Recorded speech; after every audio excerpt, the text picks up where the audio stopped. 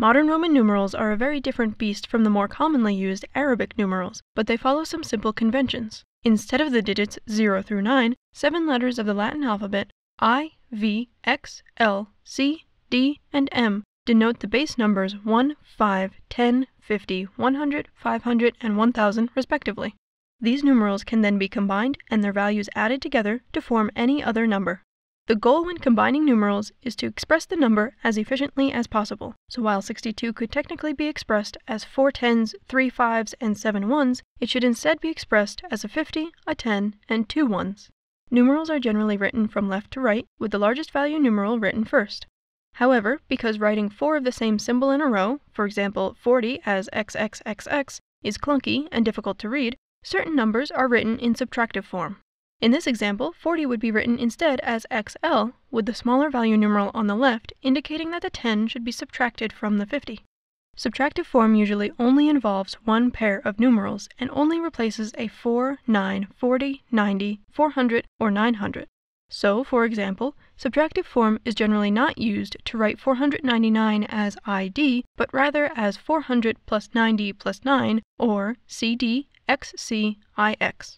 It is important to mention that these rules are not set in stone, they are simply the most commonly used modern-day conventions. The Romans themselves often used different numbering conventions within the same document or building. In fact, Gate 44 of the Colosseum in Rome is labeled XLIIII, using a subtractive notation for 40, but not 4. Furthermore, there were several different methods for writing numbers greater than 1000. Most involved a mark signifying that a number should be multiplied by a power of 10. While conventions became more standardized throughout the Middle Ages, there is still no authoritative source defining how Roman numerals should be written.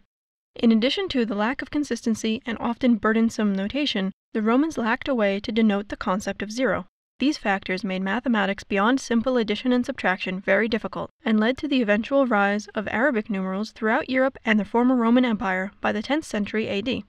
Today, Roman numerals are generally used ornamentally, to add an air of gravitas and tradition.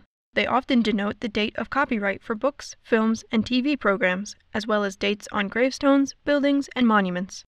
Recurring sporting events like the Olympics and Super Bowl utilize Roman numerals, and they are incorporated into the names of monarchs, popes, and people named after their ancestors. Analog clocks also often use Roman numerals, though here it is common practice for the 4 to be written as III instead of IV.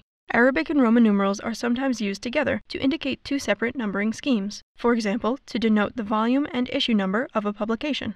Despite the worldwide prevalence of Arabic numerals, Roman numerals are still scattered throughout Western writing. A solid understanding of their mechanics will help you to more easily navigate Western literature, art, and culture.